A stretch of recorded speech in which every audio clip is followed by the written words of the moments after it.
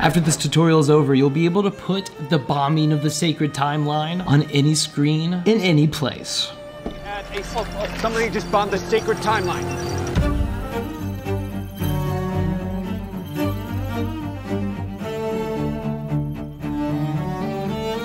And before we hop into After Effects, this video is sponsored by Squarespace. Let's begin. First, we're gonna create the grid background. You go up to your pen tool and create a straight line by holding Shift, click, and over in the shape properties window on the right, let's change the stroke to really, really tiny. And under contents, you see this little button that says add. If you just add this effect right here called a repeater, you can increase the copies under here in the layers panel. And under transform repeater, if we bring down the position, you can see all these grid lines start to come down. And we'll also use the position option to just move them over to the left. And that is how you create an easy grid in After Effects. And to keep this quaint and faint, we'll turn the opacity down really low. And to give it some cool digitally textury look, we're gonna pre-compose it and type in grid background, hit T and alt click on opacity and type in wiggle 12,20. And now it's really small, but you've got some flickering background lines. And now we'll create the sacred timeline. This one's the easiest. You just come up here, grab a rectangle and just drag it across the screen. Let's change the fill color to white.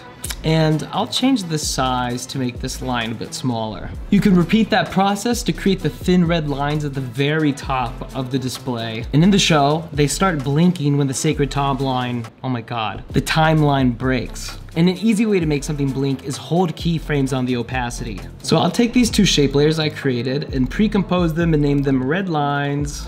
And we'll hit T and create a keyframe for 100 and go over like 4 frames and then type in 0. If we right click on these keyframes and go to toggle hold keyframe, now it will just blink. It won't ease into the next numerical value, it just hard cuts to it. And so you can just keep copying and pasting these keyframes until you have enough to create a sequence for this to blink a lot. And so now when the timeline inevitably explodes, you have this nice blinking set of red lines. If you want the blinking to happen faster or slower, you can just select all of the lines, hold Alt, click the last keyframe and drag them closer to each other. If we look at the reference image at the bottom, there's like a long orange line with a rising counter. I'm gonna show you how to animate the counter going up. This one's an easy task. Let's grab the rectangle tool and create a tiny little thin orange line. I'm gonna pre-compose this and name it orange counter line. So I can grab the rectangle tool and create a mask right here and subtract it. If we hit T up at the top, we can just type in any number we want. I'll type in 10. In effects and presets, if you type in slider,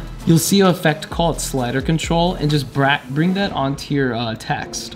If we drop down our text in the layers panel and swirl down text, you can drag this pick whip to the slider. And so when you crank up the slider, it makes the counter go up. So you can keyframe this at 10 and then have it go to 99.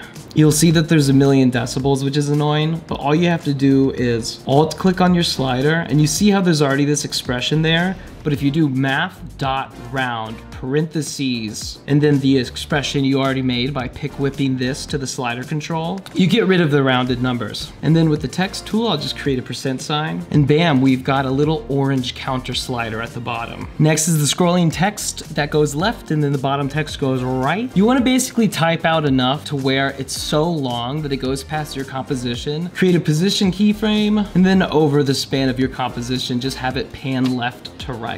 It's giving airport display. Same deal. And so we will animate this to go right to left. Create a position keyframe when it's far past the frame like this. And then by the end of your composition, have it scrolling all the way to the left. And bam, we've created the gorgeous outline of the TVA UI. Here's a little trick though I use to make text look more digitally and old school. In the effects and presets, if you type in fluorescent, you'll see that under lights and optical in the text effects, you can bring fluorescent light onto your texts. You'll see now that it's like blinking. I do think this is too much blinking. So what we want to do is under the animator that's now inside of your text layer, when you drop it down, you'll see that there's an opacity option. We'll just bring this up to like 70%. And what that means is it can't drop below 70%. 50%. So if you have the opacity at like 14%, it's going all the way down to 14% and then back up to 100. To keep the blink subtle, we will leave it at 50. And we'll just put fluorescent light on all of the text. And now to bomb the sacred timeline.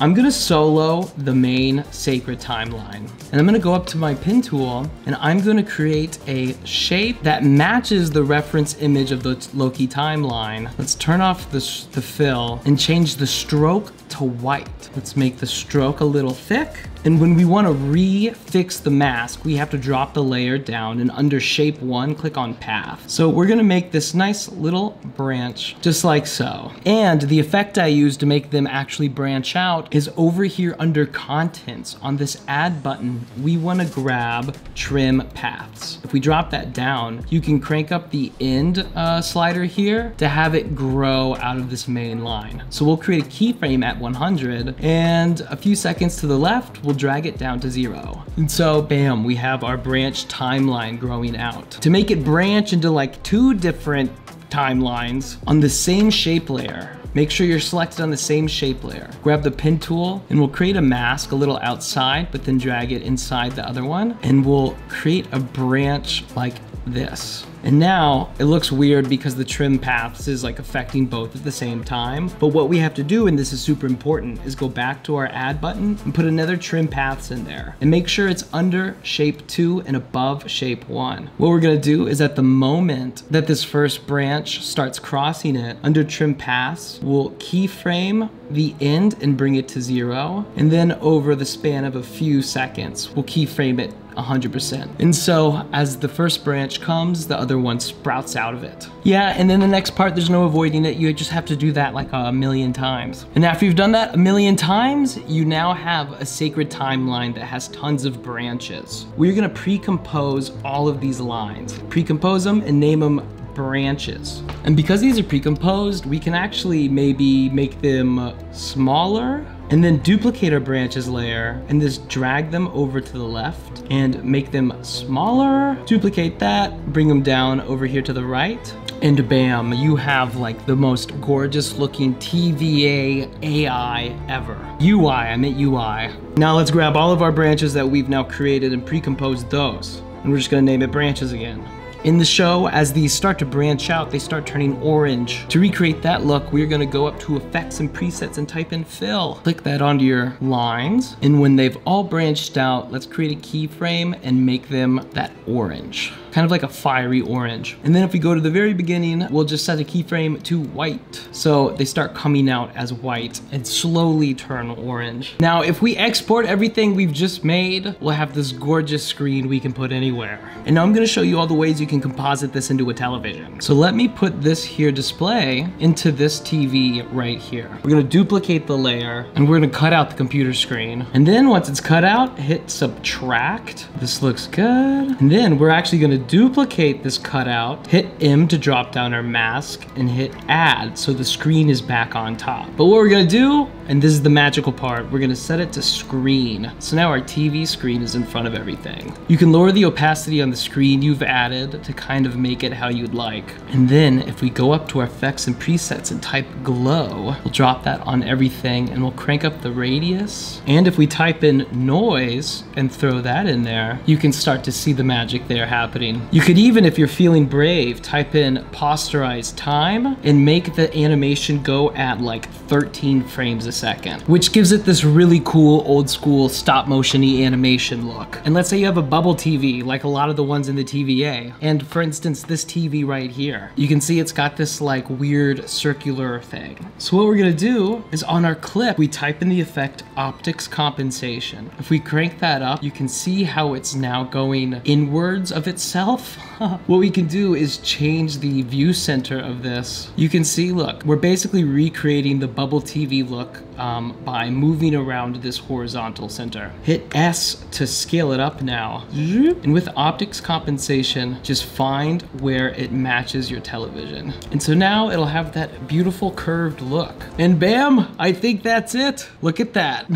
I gotta say, look, I'm a huge Loki fan. I have every Marvel prop that exists. And it feels like my duty as a professional visual effects artist to make stuff like this. Like, I feel so powerful that I can just make the sacred sacred timeline from Loki. And if you don't want to go through all of this work, I'll put a free link to my After Effects file in the description. Just send me whatever you use it in. I want to contribute to my fellow nerds' videos. You could say that basically Squarespace bought you this free graphic because they sponsor this video.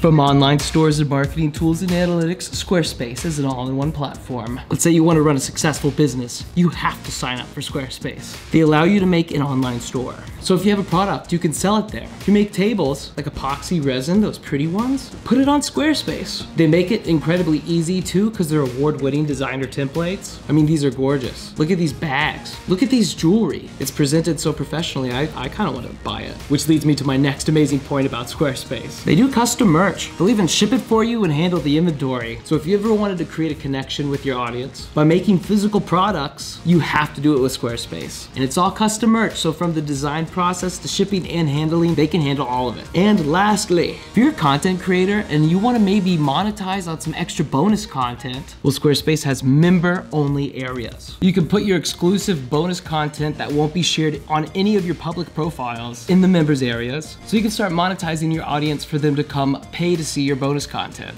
Your fans will love it, they'll get extra stuff, you'll get extra spending money, and I'll be really happy for you.